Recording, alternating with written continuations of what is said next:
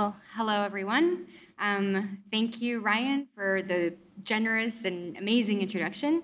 On this side, however, it's always a bit anxiety-inducing when you hear other people introduce you to an audience, because typically they only list your successes, not the failures or the near successes. So there's always a small moment of self-reflection in there as you think to yourself, like, I hope my lecture will measure up to that expectation. So, in all sincerity, thank you, Ryan, so much for introducing me and for inviting me to speak here tonight. I'm really excited to return to LA and to see how the school has changed over the last few years, to see the direction that it's taking, and to see so many familiar faces as well.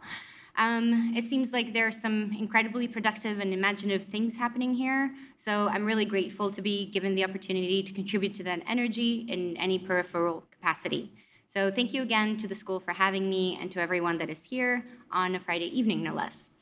Okay, so my talk today is titled Assemblies and Geometric Deviations, not to be thought of as two separate things necessarily. So assemblies refers to a kind of current mood of collective thinking in architecture and design culture, and the geometric deviations part is meant to encompass some of the unique ways in which my work deals with geometry as an expressive language, and like its title suggests, some deviations and alternatives from mainstream design culture. As most lectures go, this one also has been organized into parts. I'll start off with a very short biographical perspective. I want to sort of go through a conceptual framework that looks at the contemporary status of digital tools in architecture.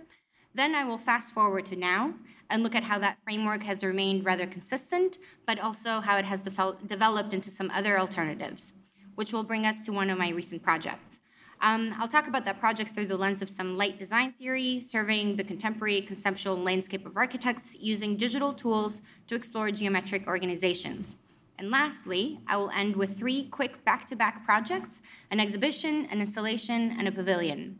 I hope at this point we can focus more on the practice component of the work. I will not take too much time, as I know we're also very excited for the gallery opening tonight by Medium Office. So, the biographical bit. I received my MArch from SciArc, and I worked at Morphosis right after grad school for a couple of years. These are 3 of the projects that I contributed to the most during my time there. I was quite lucky, as 2 of these projects are actually built, which can be rare when you work in a design-focused firm like Morphosis. I was also very fortunate to be on the computation and advanced technology team. There were 4 of us there at the time, 4 women actually, who primarily worked on the design of facades and atrium spaces of all the projects that went through the office. In the very limited time that I had outside of work, I was often working on these multi-layered information drawings. This was an interest that sparked in me while I was still in grad school. At that time, I was really interested in vectors and vector-based information and how that could communicate painterly effects. When I was making these drawings, however, I was, strangely enough, influenced by building information packages. I started to integrate annotations, which are typically only used for CD sets, prototyping, fabrication, and other construction or shop-related phases. In these works, I was interested in the aestheticization of that information as a visual exercise. Clearly, I was caught between these 2 worlds, as many of us just after school, so I was in this really immersive environment of computation and other digital tools as they related to practice, but also still very much engaged with experimental visual work. So I had a sudden urge to question this paradox. Here's part of the setup for the talk. Advanced digital technologies have most definitely influenced all contemporary architecture. There's no need to argue that, at least not in this lecture. Over the last 10 to 15 years, however, the emergence of visual programming and object-oriented programming paradigms, open source computing, and other accessible platforms have infiltrated architecture schools and offices at unexpected rates. This is a simple Google image search of projects that belong to those keywords. 10 years or so into that infiltration, these platforms have become powerful tools and environments. They have facilitated many great advancements in areas of optimization and fabrication, but at base level, however, these advancements might be considered more scientific than aesthetic. Outside of its scientific contributions, the emergence of code-based design in architecture did not work in parallel with other critical frames of reference. Code-based design typically did not engage with the discipline in meaningful, aesthetic, spatial, or visually focused manners. That kind of isolated and even hermetic mode of thinking can be seen in images like this other Google image search here. But this isn't as new as it may seem. Code-based design actually has precedents in visual art and art theory. In his now famous article, Systems Aesthetics, art theorist Jack Burnham addressed the influence of technological interferences with the advanced art of his moment. He attempted to illustrate the cultural transition structured by the influx of technology by looking at minimal and conceptual art. In this paradigm shift, he argued that the techno-cultural transition could be thought of as moving from object-oriented to systems-oriented ways of thinking and seeing. In other words, he sensed a shift in interest from things themselves to the way that things are made. Burnham argued that the modern aesthetic impulse needs to actively participate and relate to technological means of research and production. Fair enough, but architects might be too comfortable with this way of thinking.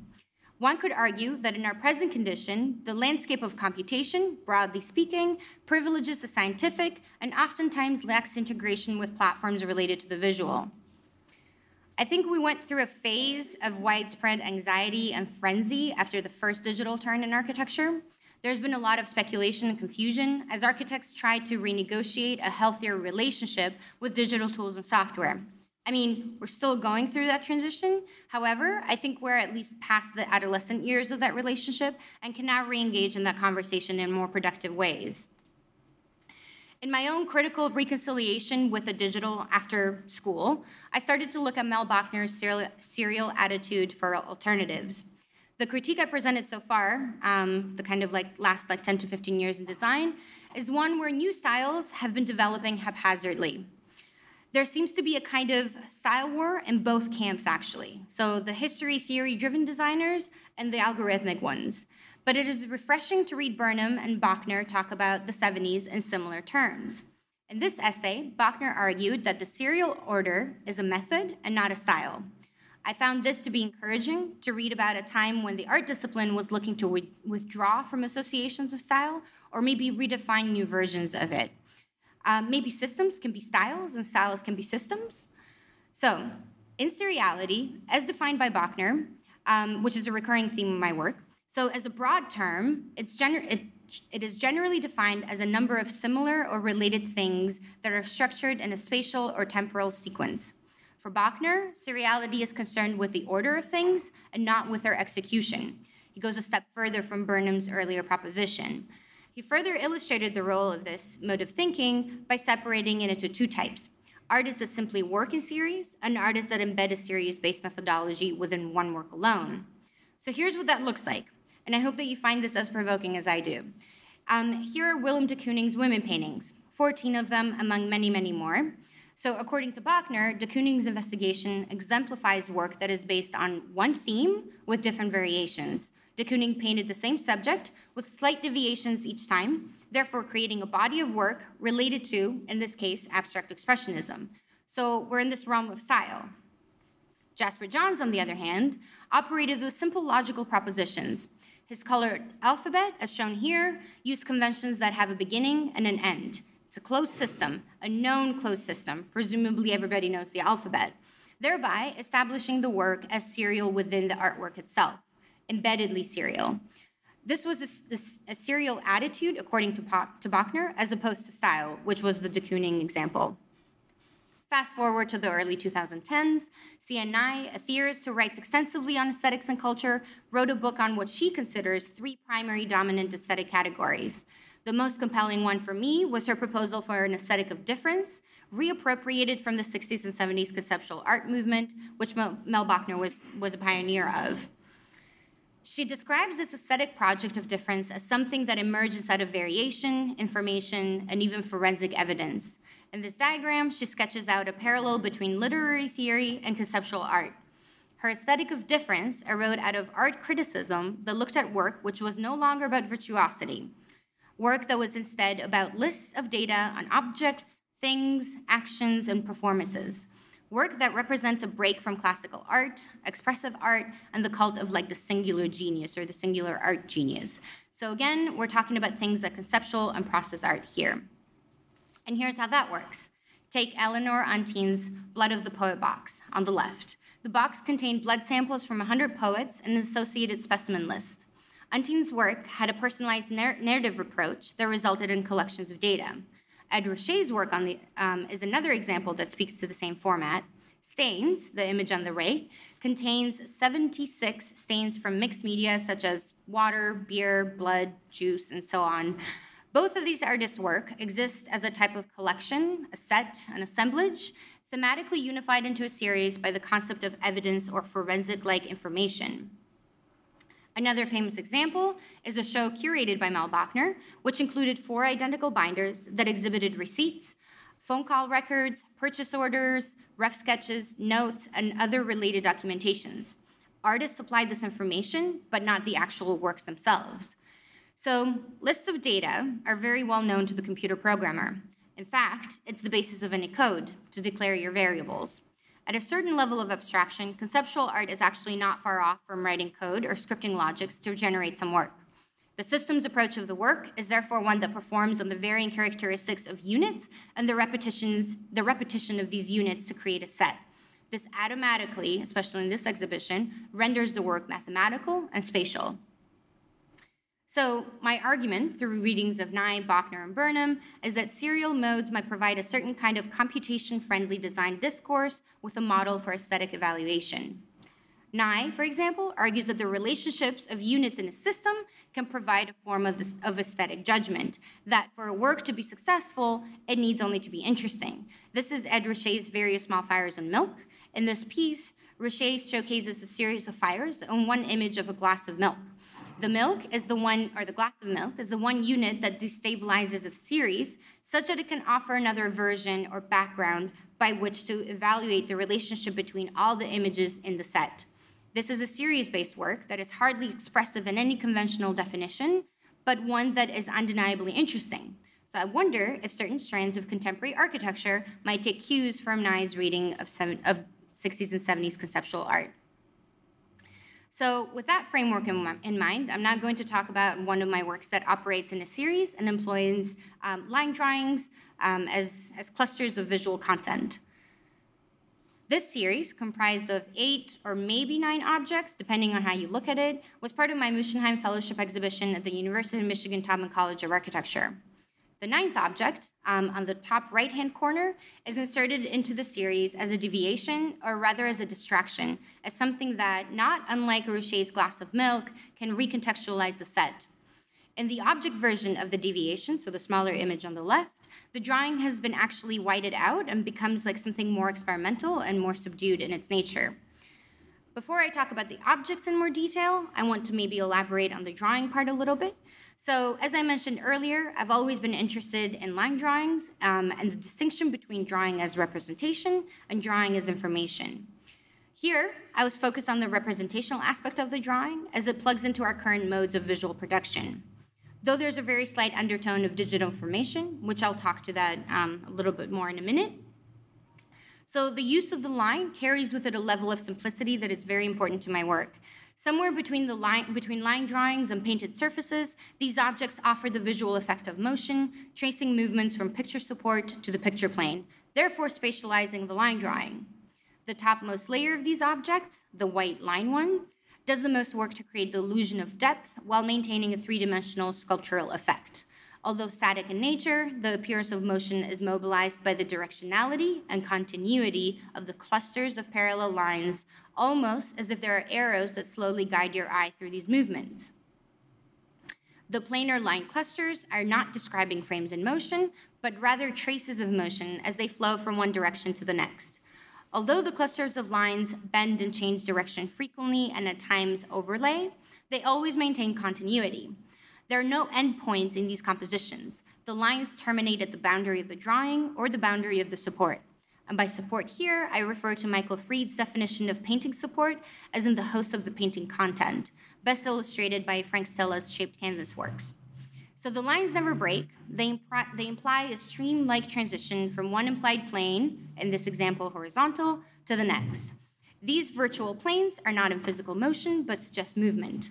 The continuous line transitions from one face to the next as it draws a composition that again reinforces the idea of tracing on a flat picture plane. Another important aspect of the work was the possibility of the line as atmosphere in an attempt to spatialize or architecturalize the line drawing. So to illustrate this, the diagram on the left, as described by Rudolf Arnheim, demonstrates the ability and the desire of the eye as a visual apparatus to read movement as an extension of lines, here denoted by the dotted arrows, and not the actual movement itself, which is denoted by the solid arrows. It's of my opinion that Anthony McCall plays with this visual perception in similar ways. These diagrams, from meeting you halfway to, challenge the premise of the continuous line by juxtaposing two different ellipsoid forms within one another, but always maintaining an aperture between the two. As simple as that diagram may look geometrically, this motion is typically activated in space by the materiality of light and fog. McCall likes to refer to his sculptures as solid light works. I like this contradictory term because it speaks to the activation of 3D space made by simple lines and a kind of impossible materiality. The play of solid versus light simultaneously deals with the sensuous and the logical. Sensuous on the one hand, as the 3D volumes are made of light, one can puncture and close the apertures of the solid 3D light projection forms with your body. And logical, on the other hand, as one attempts to identify the emergence of the work. Is it the line, the film, the ground plane, or is the work only triggered by a person walking through it? McCall's work uses atmospheric conditions as one of the key factors in the play between drawing lines and making solids, so between 2D and 3D, between vertical and horizontal, thereby occupying and activating space in primitive and profound ways. In my 9th object, the deviation from this series, which I spoke to a little bit earlier, I similarly try to negotiate a play between line, depth, and space. In this example, the picture plane is slightly displaced and disoriented. It's firstly placed on the floor, and while it still maintains its verticality, it's slightly rotated and separated from its support to create another zone of spatial play. Distancing the drawing from the source of light is further enforcing the statement that the drawing is its own thing, yet activated by illumination in order to produce extra atmospheric effects, primarily within the plane that the drawing occupies, and also the space between. Although Turrellesque as an installation, this combination of white lines and white translucent lines produces an architecturally specific drawing that invites the viewer to observe it from different points in the gallery, revealing itself in time or slowly over time. The drawing has, I hope, been transformed beyond the pedestaled object and the pinned-up drawing to an expanded field of spatial illusion. The lines are not only charged with producing effect tectonically, but also with creating compositional qualities in a flatbed picture plane, support, or in other words, frame. There are two things at play here, one competing for emphasis over the other. So on the one hand, this example attempts to have the physicality of the support embedded in the structure of the drawing. On the other hand, the drawing itself is framed in such a way that it simultaneously ignores the picture support and hopes that the perception of the image object can be flattened out. Another key factor in the construction of this balancing act is the dialogue between line and color in an attempt to dissipate the physicality of the surface that it occupies. There are typically 5 layers of color fills, line traces, and digital information in all of these drawings, each one playing an important role in the emergence of figures, misalignments, and other graphic effects.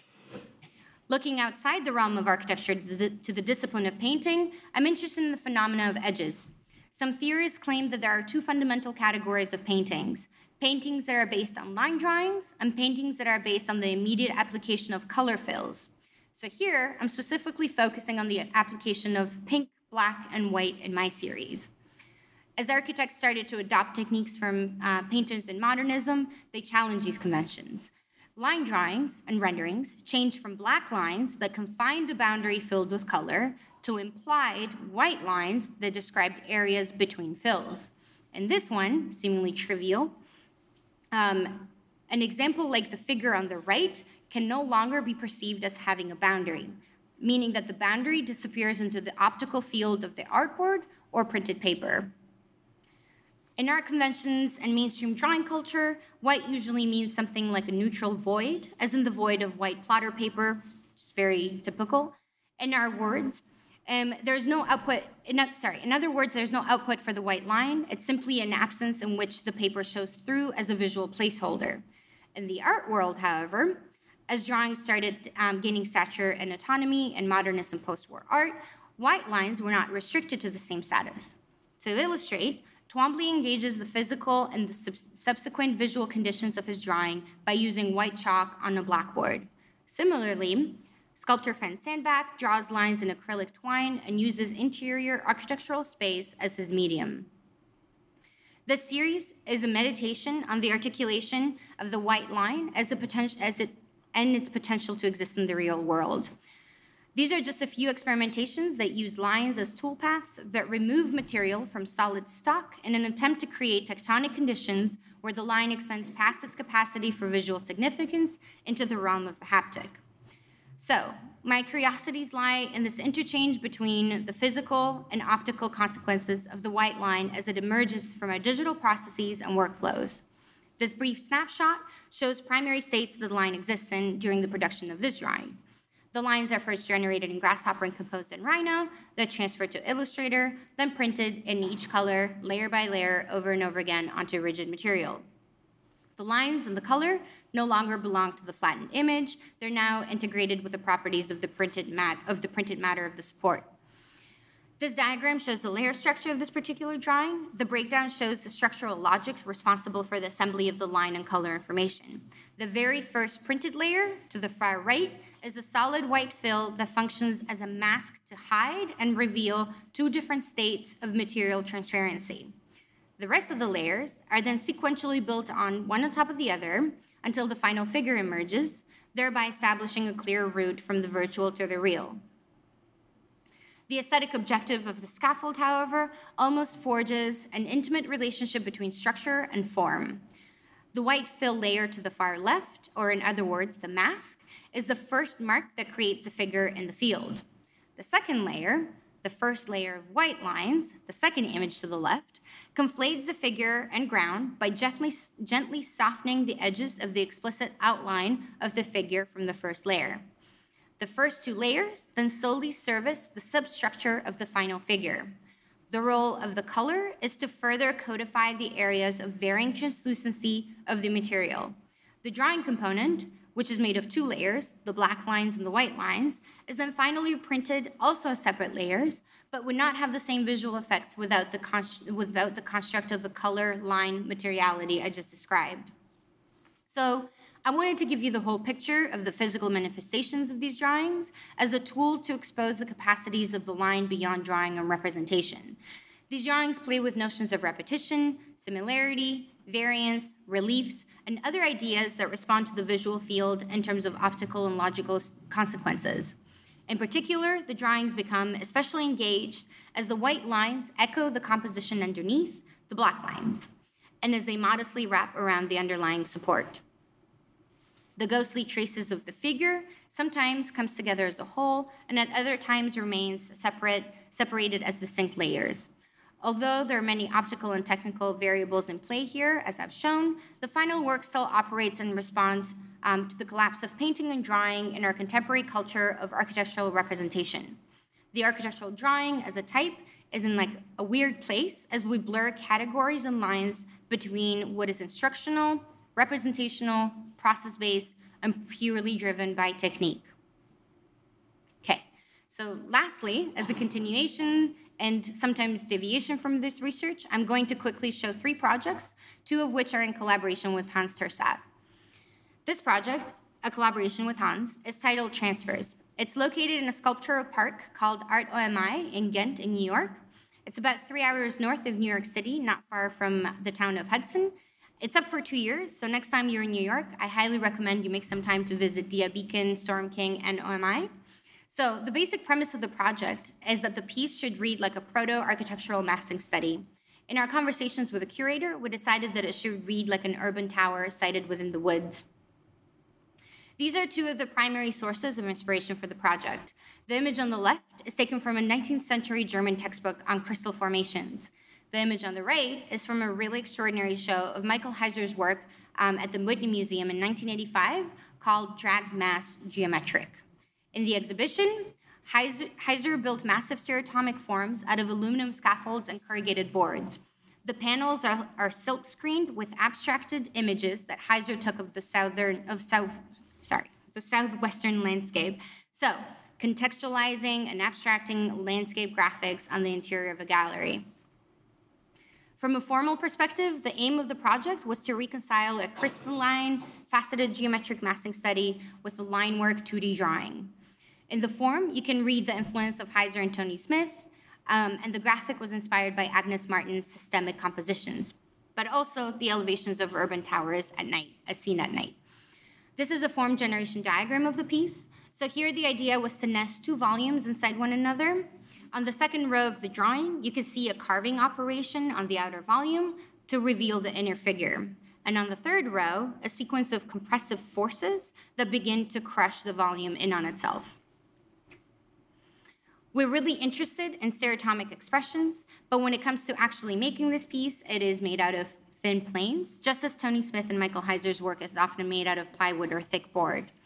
This project was sponsored by Korean Solid Surfaces Materials, and we created a 1/4-inch water jet aluminum structure to support the Korean panels on the outside. Following some of the fellowship work that I showed earlier, each panel of the piece is printed using a flatbed commercial sign printer. The piece was designed to be flat packed and shipped into the back of a small van. So there's always the kind of like economic justification for some of these works, but also it's designed like a giant model or kit of parts that can be assembled at any time. These are the connection details where the aluminum water jet structure meets the printed and milled Korean. We thought it was important to actually express the hardware and show the connections between the parts and the different material systems. It should read like a continuous shell from far away and like an assembly of parts from up close. One of the better views is actually on the back of the piece. Here you can see how the graphic map sort of like misses or skips off the Korean massing. This is another theme of the work in the talk, how a graphic map talks to its three-dimensional support or frame, as explained earlier. So the conversation between drawing, material, and material assembly is what hopefully motivates the viewer to study it in the round in the 360. In the second project, part of my ongoing research of graphic line operations is titled Poppy Red. This work will be exhibited at the Pink Comma Gallery in Boston in September this year, so it's still ongoing. I originally started working on this drawing, or on this project, as I was writing a piece on discrete geometries and the reappraisal of the digital for the AD magazine, which will be out in print in April. In this article, I rearticulated seriality as analogous to network theory, best postulated by Bruno Latour. The image on the left is a drawing study by Aranda Lash, and the image on the right is an installation by Thomas Sarasano. The former illustrates a sort of geometric exercise that is actually embeddedly serial. It uses a linear unit, varying lengths and orientations of that unit, and composes it in a sort of centrifugal manner from an almost center point, therefore creating an assembly of units. The latter uses filament to create a network-like structure that represents a flat ontological system. Latour argues for non-hierarchical order with localized clusters, but not necessarily clusters that create a happy whole, rather parts that create a composition, a network. The project works through the serial attitude as defined earlier. The series is less concerned with the final project than it is with relationships between different parts and different artifacts within that project. The series, however, is more tightly focused on self-similar clusters of lines and varying planar compositions, as is shown on this particular phase here. With these drawings, I also started to work with line densities and how they could produce different graphical effects. So this is one drawing in the series. As mentioned before, my work is interested in the medium of architectural drawing and modeling simultaneously. So Poppy Red, in this case, it's hyperformal and focuses on line networks, so clusters on line segments, and also volumetric operations. The images and models borrow drawing and printing procedures from graphic and industrial design. So you can think of here as like slick, high finish commercial processes like hydro dipping films and flatbed printing. In Poppy Red, the line drawing component takes on a graphic role shown on the panels on the right diagram, which sometimes aligns with the formal transformations of the volumes in a coherent way, but at other moments challenges the sculptural qualities of those forms in favor of the graphic figures, which can be illustrated here with the planar graphics that skip the form. So this is a zoomed in view of one of the larger models. And this is an overall view of that same model. So PPoHA-MIA employs a serial working methodology and includes multiple sets of drawings, models, and this large-scale sort of final moment model, meaning that the series and the models are meant to be seen as a snap moment in the development of the work and not as a kind of like finalized work. Things to take note of here is the relationship between graphic artifacts and fragmented, geologically inflected volumetric organizations. The project is an attempt to discover new relations between contemporary visual trends and disciplines peripheral to architecture proper, so like graphic design, animation, printmaking, and the built environment. Though abstract and experimental, the studies are still in their very initial stages, the series is meant to investigate visual principles that could be extrapolated into full-scale architectural proposals. So here's their hints of Agnes Martin and Franz Sandbach again. While the work relies on advanced digital tools borrowed from architectural computation and animation and film industry, so you can think of here like the ZBrush 3D painting environment, it also takes cues from post-war art, art theory, and contemporary architecture. You can think of these as rigorous investigations into the structural spatial properties of lines. So, as a design proposition, PPoHA-MIA's geometric agenda is indebted to concepts put forward by more contemporary designers like Andrew Zago and his notion of architectural accident, and sculptors like Carol Bove, her carefully calculated sculptural contortions and investigations of geometric posture.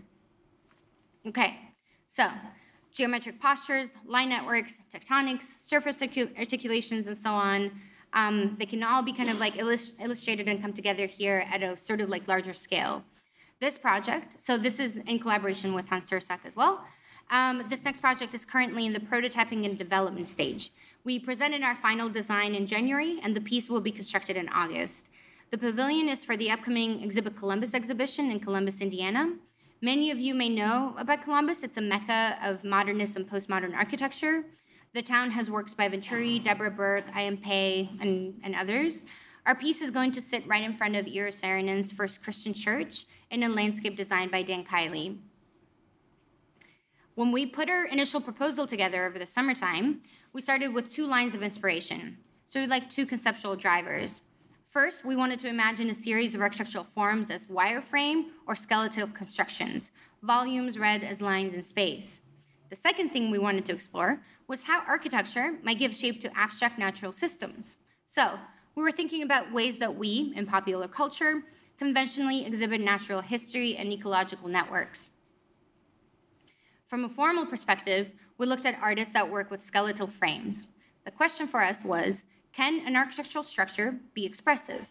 And again, there's also this kind of form as a diagram of forces idea at play here. A question that I like to think about is, can one compose with physics? Can one subject a form to virtual or simulated gravity as a way of generating schemes?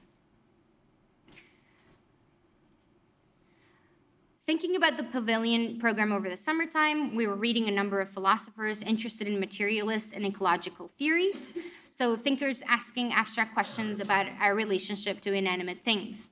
Part of the reason we wanted a more visually porous massing is driven by other major elements of the project, its program, as a full-scale vivarium or terrarium. So the basic material idea for a pavilion is that we are co-opting ready-made assembly logics from greenhouse kits. So a combination of off-the-shelf components and machine precision fabricated parts. The actual enclosure will be clear, structured polycarbonate panels. The panels will be cut to match the primary and the secondary structural elements of the frame.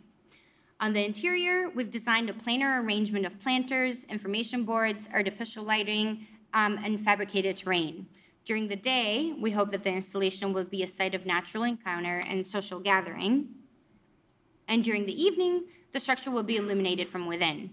So here we were inspired by the glass volume on top of Deborah Burke's Irwin Union Bank. If you haven't been to Columbus, you might have seen the film. You can see a continuation of some of our earlier work here in the geometry of the pavilion's massing. So this interest in faceted stereotomic forms rendered in lightweight structural systems and rendered skins. Turning to issues of fabrication, we're designing the pavilion's frame as a kit of interlocking, flat, digitally fabricated components. We've been very fortunate, yet again, to receive corporate sponsorship from Autodesk for our project. As research residents at the Build Space in East Boston, we're now developing prototypes and tube bending workflows for the structure's frame. So the plan is to fabricate the structure using CNC tube bending machine at the Autodesk Build Space. Each frame will have a connection logic built into its geometry, so it's not two separate systems. Again, we want to minimize labor-intensive on-site assembly processes, such as like precision welding. So our plan, with that economical framework in mind, is to fabricate the panels such that fabricate the entire thing so they can be flat packed and transported to our site.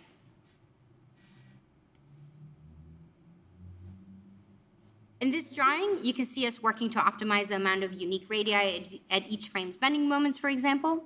Our fabrication thesis is that digital tools can easily accommodate for an infinite variety of unique parameters like radii, length, and surface areas and so on.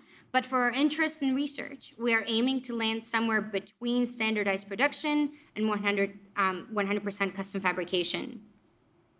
So we see the pavilion as a model for something that is potentially scalable with this idea of like architecturally formally driven forms and a kind of like social gathering on the interior as its program.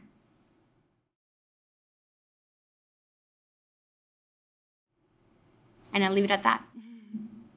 Thank you.